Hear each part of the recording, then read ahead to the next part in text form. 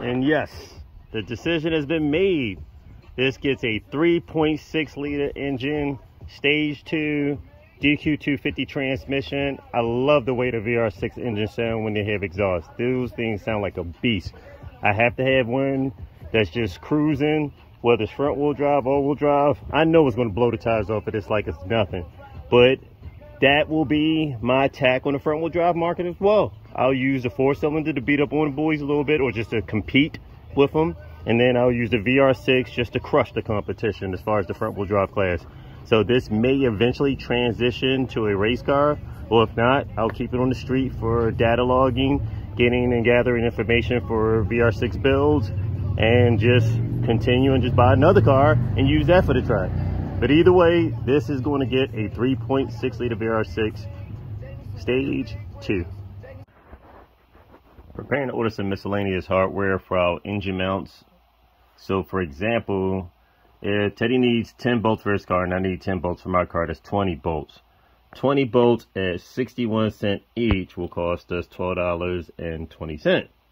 But I might as well order 25, because if you order 25, 5 more bolts, then you get the bolts for 44 cents each, and it's only $11, saving us $1.20. So sometimes it's better to order the extra bolts, which are in bulk, so that we can get a cheaper rate. And these are the grade 12.9 hardware bolts that we will need for the transmission mounts and the engine mount, mounting the engine to the engine block, and just different miscellaneous bolts that goes around and secure different hardware on the engine. And that's getting rid of the original factory grade 8.8 hardware. So I made another discovery along with the transfer case.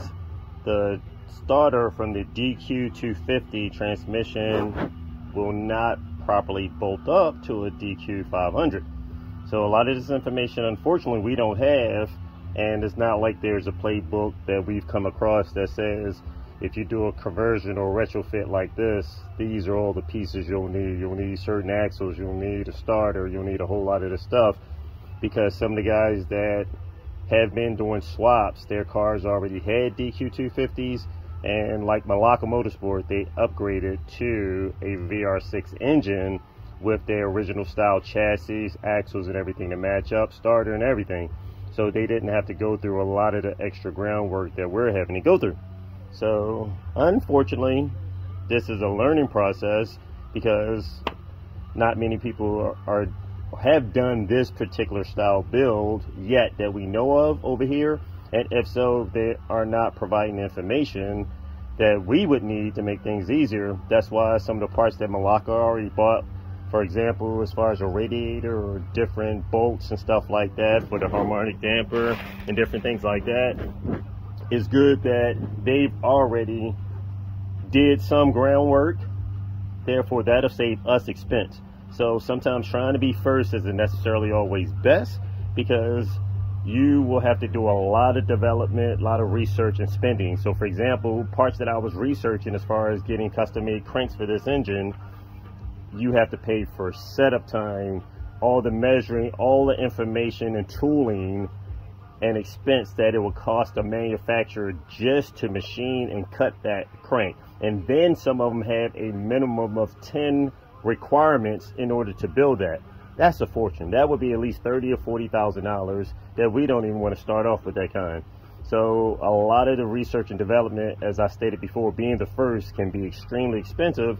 Other people that have built it, as far as like the gear set for the DQ50, I discovered that Don Octane and Donkey Tech, they've already came across or had machine gears built already for the DQ500 transmission. So we have to source that down and order those gear sets for this as well, because the transmission is going to blow apart. If they're busting these transmissions apart with a 5-cylinder that does not make the torque nearly as these VR6 engines make, we're going to blow the transmission case apart, and then we're throwing away even more money. So we have to definitely be smart. We have to do the research, development, and have the parts available also to research what we need to take it to the next step. All the stuff that we had and received, I've come across better hardware for the oil pan, better hardware for the girdles. I'm correcting different things that a lot of the stuff that we were that was sent, grade 12 bolts, 12.9 bolts, that's going in different parts of the engine. I had another shipment of bolts that came in for all of the motor mounts, so that way I can upgrade all of these to 12.8. So we're making progress when we get these parts, but the difficult part is getting this stuff in hand.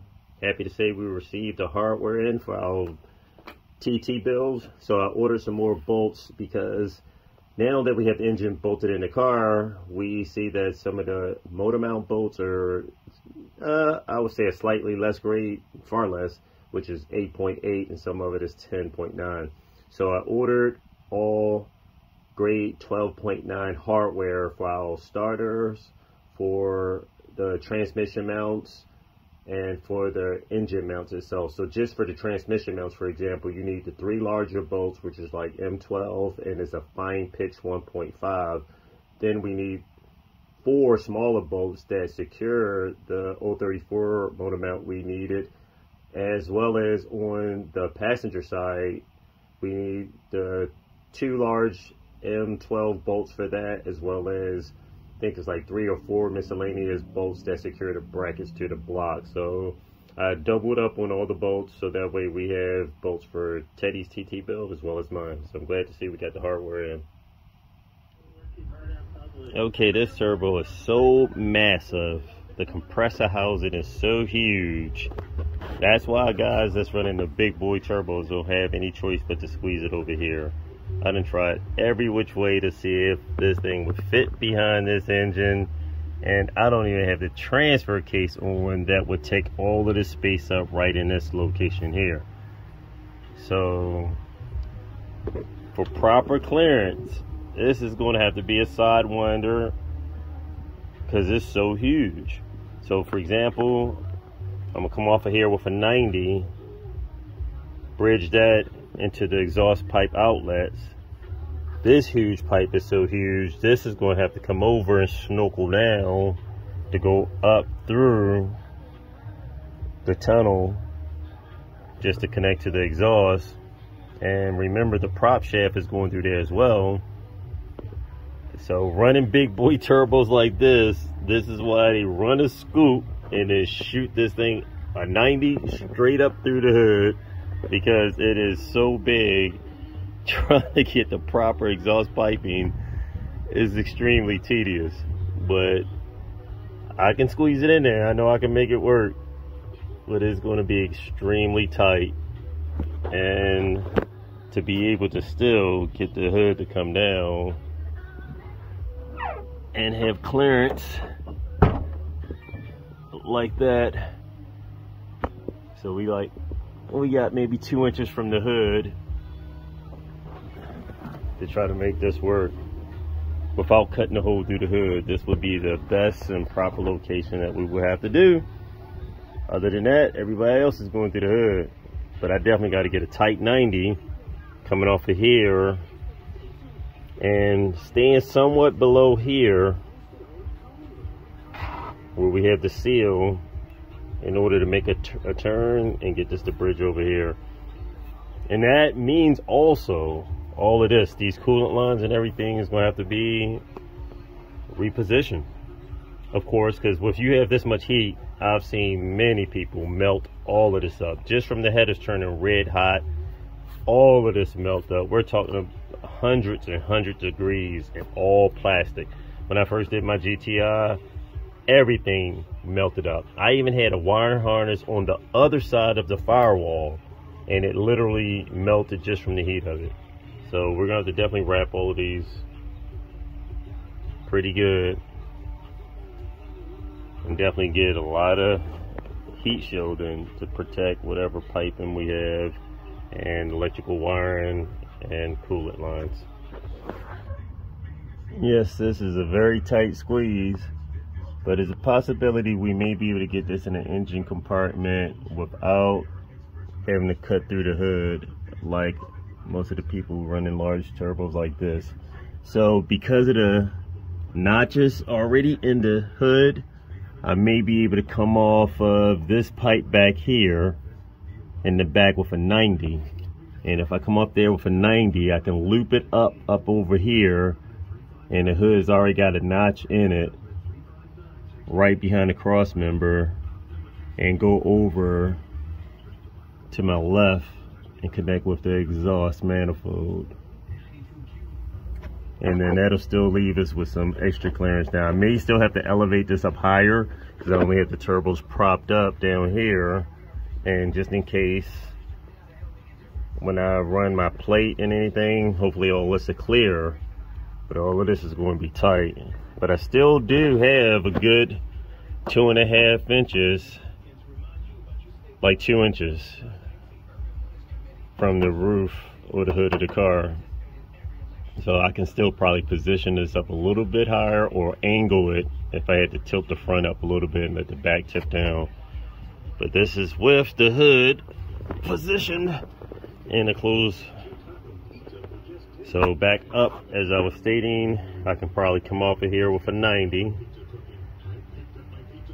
and run this over to connect to my pipe work for the exhaust manifold. And then still have provisions for a straight. We'll have to run a remote reservoir because the heat coming off of this pipe right here would melt everything. I looked at some pictures of M-Tech and other people that's got a turbo, and their car is right-hand drive. They don't have this brake booster or anything here, so he was able to run his turbo a little bit tighter in his corner, closer towards the shock well, but it was tighter in the corner. But he still had to cut a large hole in his hood because the compressor housing is so large. And the thing is, that's in a Golf that has more of a square hood. The front of the TTs is rounded off more aerodynamic. So with this slope nose, our car is more aerodynamic and not boxy like a Golf. So that helps because the front of that Golf is pretty much chopped off, squared off. And with this longer nose, that gives us a little extra room to kind of squeeze this thing into the engine compartment. So I'm gonna try to work some magic this weekend and see where I can get. Out here getting a little jazzy. The transfer case came from Australia for this, so I'm gonna go ahead and bolt the transfer case to the transmission and start connecting the wiring harness. So that way we can get most of the wiring already connected out of the way. And then the next step would be start the plan for the turbo exhaust manifold fitting. The transfer case for the GT42-1450 transmission showed up a few hours ago. So I'm going to install the transfer case first and then prepare to install the wiring. That way we'll have most of the wiring out the way and pretty much connected. And then I can prepare to fabricate the plumbing for my exhaust manifold. Let's do it. Okay, I have the transfer case just about unpackaged. The only thing I don't like is all the styrofoam flakes that's blowing around. This should have at least been wrapped in plastic and then maybe encased in a styrofoam, so that way none of the styrofoam gets into any ports and clog anything up. So for example, all that styrofoam that's up in there, that is not good at all. And we do not want anything like that getting caught up into the transmission case and clogging up any type of ports. Okay, use my blowgun to intensely try to remove any of the debris from the styrofoam. There was literally styrofoam debris that was smashed up in between each one of the splines on both sides. So I had to rotate the splines around, get all of that smashed up styrofoam from out of both sides.